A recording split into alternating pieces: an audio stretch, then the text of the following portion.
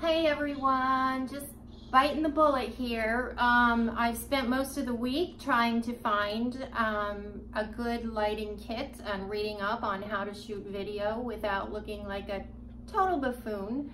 The truth is, all of the recommendations are that you plan well ahead, etc., etc. I did the best I could to plan, and ultimately I'm not much of a planner. So in light of what my focus this year is on being deeply seen and vulnerable and loving my art with all my heart and basically my life as well, I'm just gonna push forward. There's nothing more I can do to prepare, so I'm just gonna share with you a sketch today to start with. I'm gonna show you my photograph.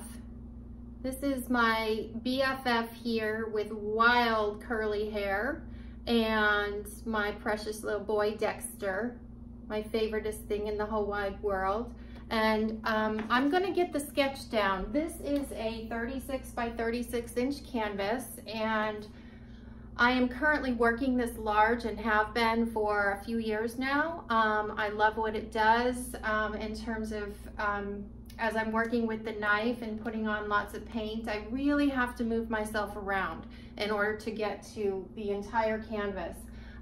So today's little video clip is going to be showing you how I get the sketch down and really kind of showing you that I do this intuitively and not measured. I don't do this in any measured way. And yes, you can see I'm not entirely sure where I'm supposed to look at the camera on the phone. So again, just bear with me and I'm gonna get started. And I want you guys to know you can see my website, which is sallyschissler.com. Schissler was my former married name. My maiden name is Cummings, and although I haven't legally changed, I am moving forward as Cummings. So, but you can go to sallyschissler.com to see my work and my workshop schedule and a bunch of other goodies. Also, you're gonna see me on Facebook, which is probably where you're seeing me right now. And I would love, love, love lots of likes, lots of loves, comments, shares, anything you can do to help me grow my art business. So without further ado, I'm going to get started. And you're gonna see me walking in and out of this, this area here because my palette is way over here and it's really big, like the size of a shower door right now. So, okay, here we go. So what I have here is yellow ochre and burnt sienna. I've got kind of a half and half mixture, and I'm gonna be laying the sketch down with this brush right here. This is a flat. I can't find my filbert, so I'm just gonna go ahead and use this, and it should be fine. So I'm mixing the paint with my trusty poppy seed oil, trying to get it a little bit runnier because I'm painting with a brush and it is a sketch. So I'm not putting a whole lot of paint down. Okay. Now, although this photo here, you see it's a rectangular, it is a portrait format. I'm gonna, you know, crop this so that it can fit nicely onto this square format. So I'm gonna crop right about to here. Okay,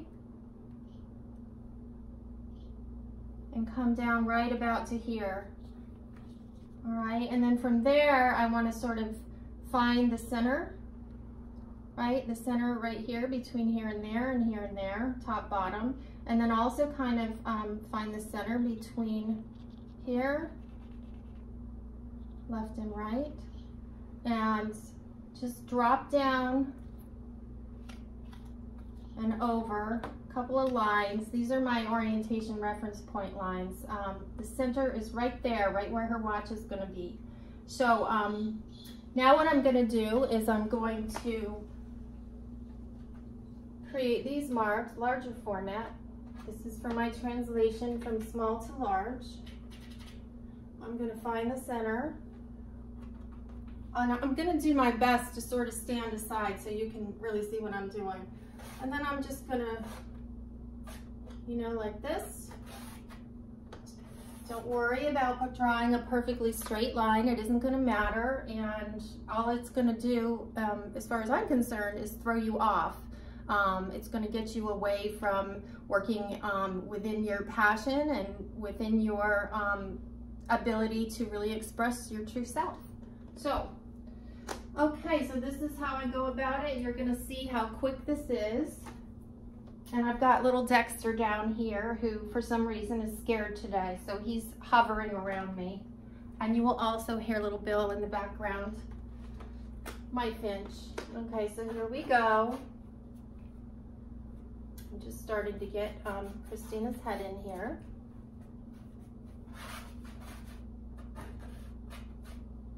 And I'm going to look at the curve of the arm and relate it to where it's at here.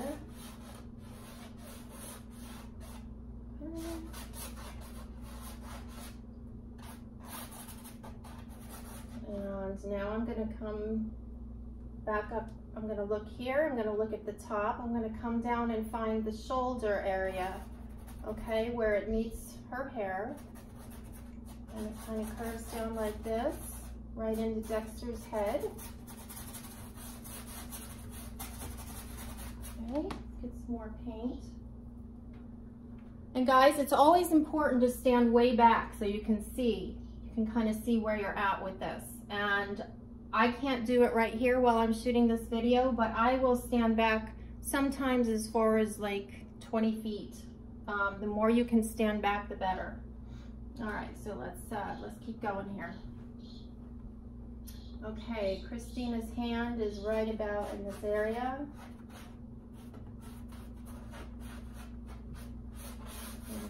And just take the curve of this arm here. Give it some expressive, you know, movement. You're going to find the joint, the elbow joint, the wrist joint, okay, the fingers. Okay, now we're coming down into Dexter's, the long sweep of his left arm here.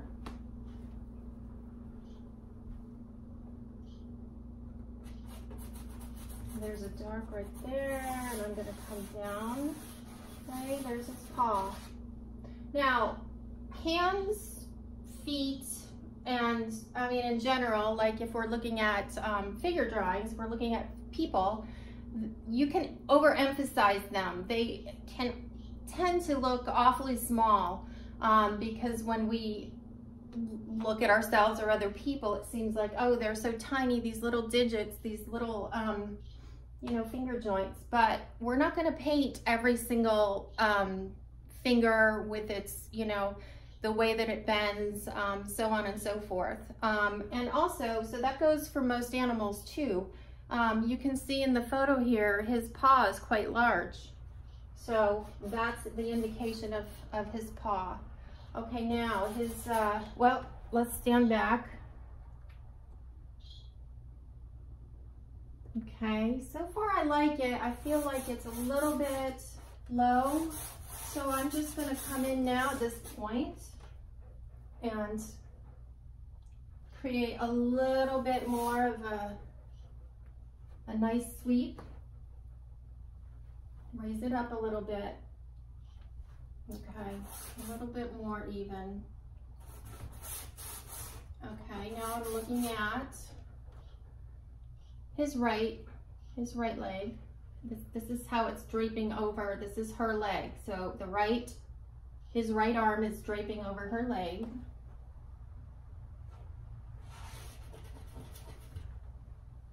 And the bend in his, I guess you'd call it ankle.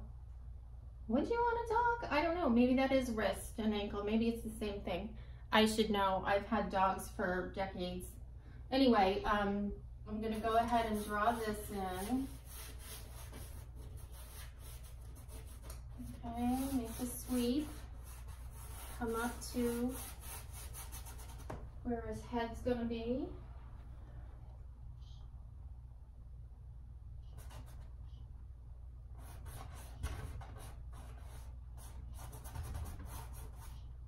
this area. Stand back. Okay. Also, you know, when you take photos, you've got this just happens, this whole foreshortening, disproportionate, really.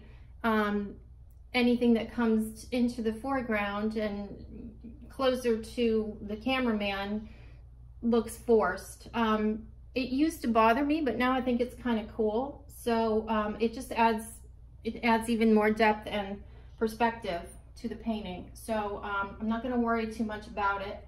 Just going to let it happen. So let's keep going. Dexter is literally not letting me walk to the canvas. Baby, back. Good boy, you stay. Okay. All right. Back to the center. Come up here, top of the head. It's going to be shadow here. Top of the head, shoulder, coming around into her hair.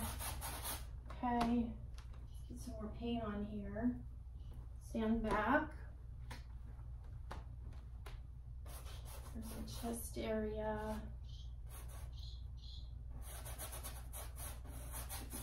More over. Now, when I do the actual painting, her face is going to be in quite a bit of shadow. So it's important to always squint, okay? You're going to squint at your reference point, whether it's from life or from a photograph. If you squint at this, you see there is not a whole lot that really stands out. Her nose, obviously, I think you can see it, is going to be the lightest, and that value there is very, you know, it's quite dark. So, just a little observation there. Okay, let's keep going. Bring her hair out a little bit more.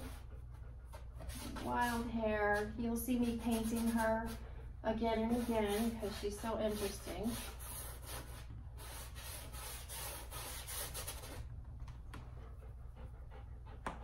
And I can't let you get your hands on this, Christina, because if I do, you're going to end up keeping it forever. So this is going to a gallery, baby girl. All right, here we go.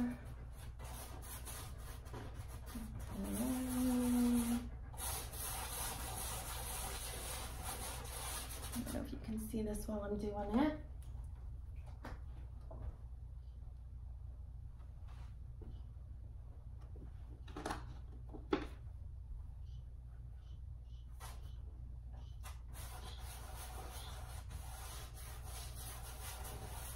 So I really, you know, as I'm sketching, I really want to get the movement in here. You know, this probably, you know what, this does. It looks like a straight line, but I don't ever want to draw it straight because this is life. This is lively. Give it some character. Don't worry.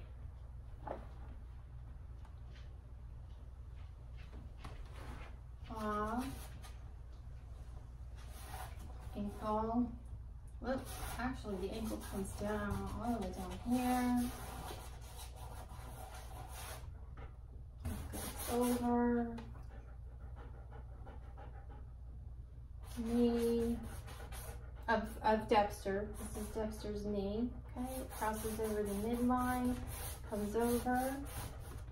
This curve comes down. This is the curve of his back. Sweetness.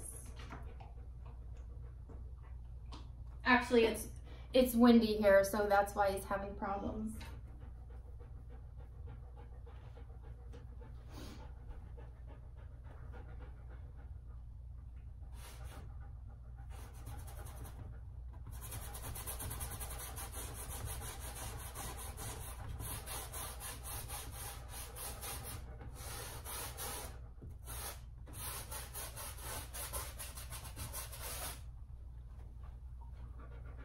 stand back.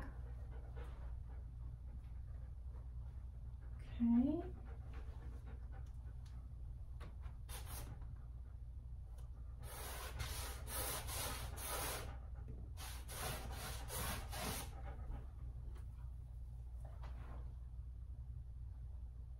All right, awesome. I'm liking it.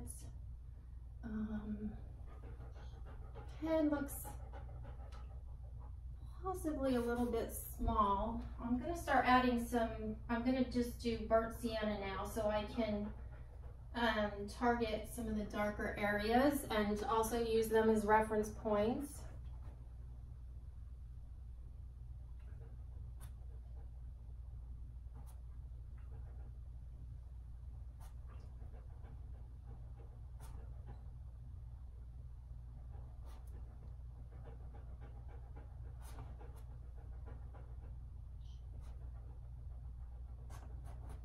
With any luck, I'll make this look kind of bad.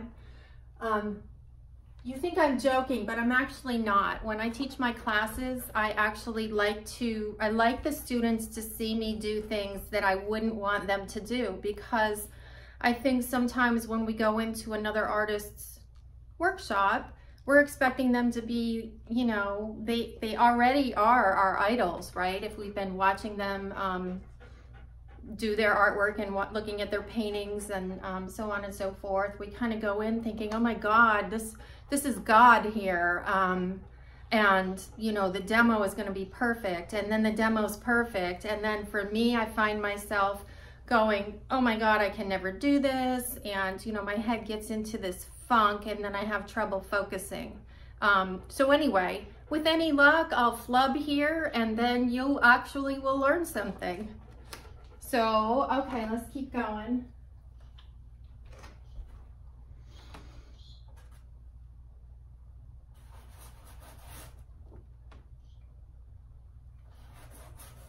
Okay, so this sweep right here, okay, this is her hairline across where her forehead is.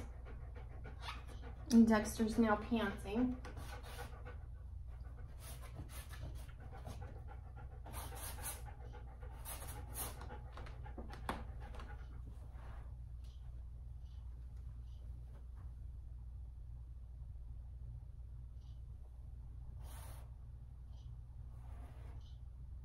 Now I'm painting sort of around where her face is. I seem to always end up with really big heads, which actually is better than ending up with a small head because you can cut in, which I almost always end up doing. So I'm not going to sweat this much right now.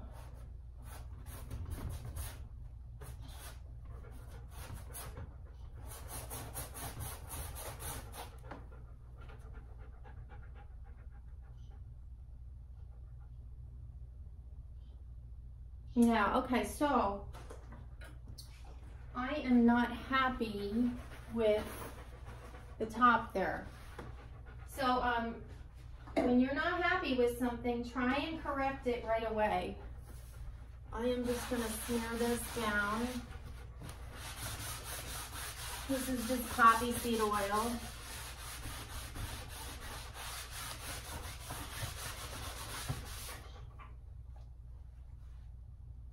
Okay, now I'm gonna try and get this in there a little better, starting with the yellow ochre again.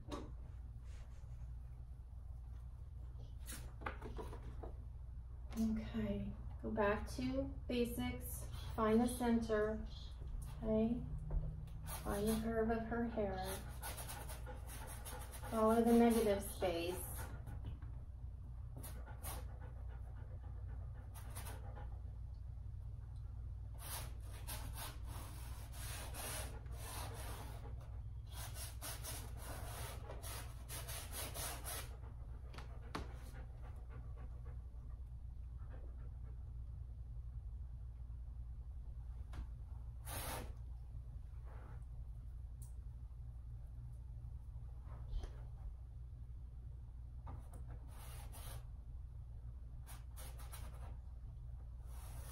Squint.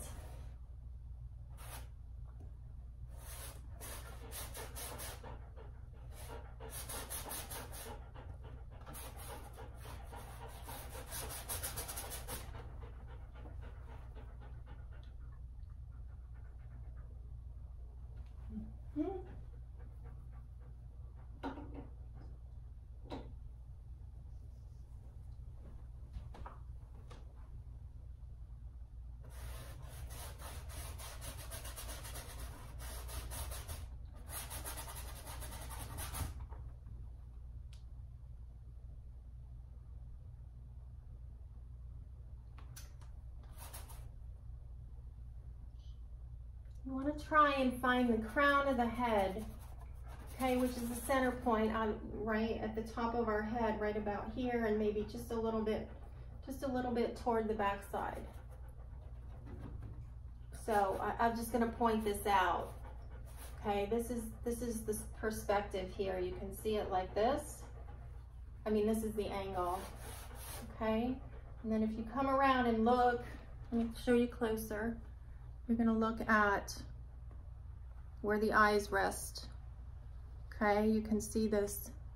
You can see this kind of oval right here.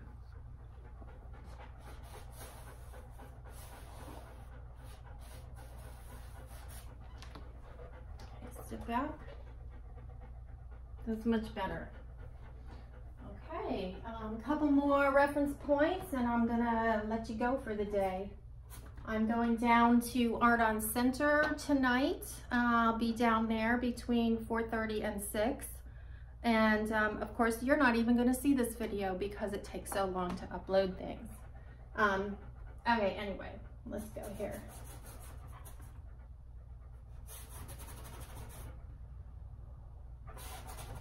Dark reference points.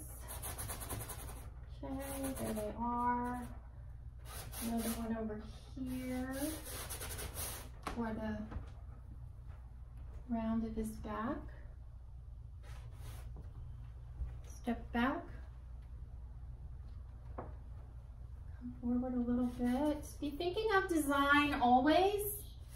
Always think of design. A well-designed painting with really good shapes and darks placed strategically is going to get you a long way towards a good solid base